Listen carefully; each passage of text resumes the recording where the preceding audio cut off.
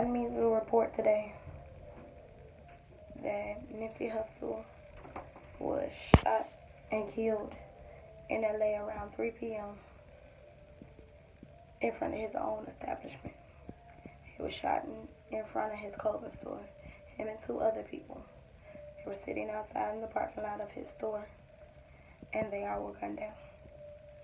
They say it was a black male that shot them, but they don't have a full description other than a black male.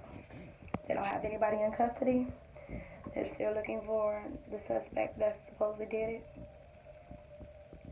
They don't know if he was on foot or if he was in a car or if he jumped in a car afterwards. Nothing else has developed. I can say I did see the article when it first dropped, but I didn't see that it said he was deceased. It just said he was shot. And the first thing I said when it said he was shot, I said, I hope he didn't die. I hope he didn't die. And then to find out not too long later that he passed away sucks. Because he was an influential male in the hip-hop community. He was doing what he needed to do for him and his family. He was doing what he needed to do for the community around him. And he was on a straight path. He was doing a documentary on Dr. Sebi. He was taking care of his kid. He was doing what he was supposed to be doing. He was making a difference. And then he got his life cut down. The brother was only 33, y'all. 33. And was cut down. For what?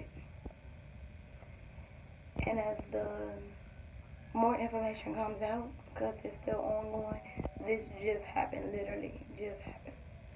You find out that his little girl was out there with him. Before he got shot, he was taking pictures with his daughter.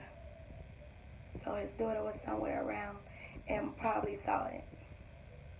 How do you think that would make that baby feel? And then to find out it's a black male that shot them.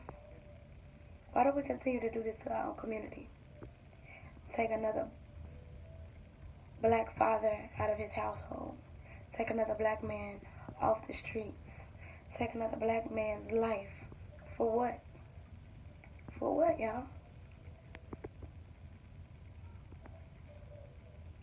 This situation is still ongoing. More details are still coming out. I just wanted to drop something to let y'all know. His entire family, his friends, I have my thoughts and prayers. Praying for Lauren London.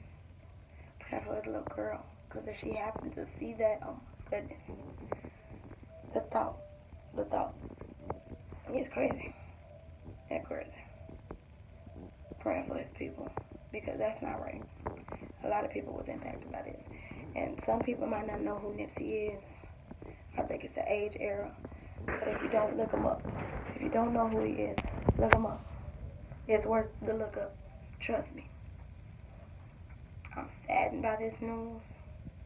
Hurt. Sucks.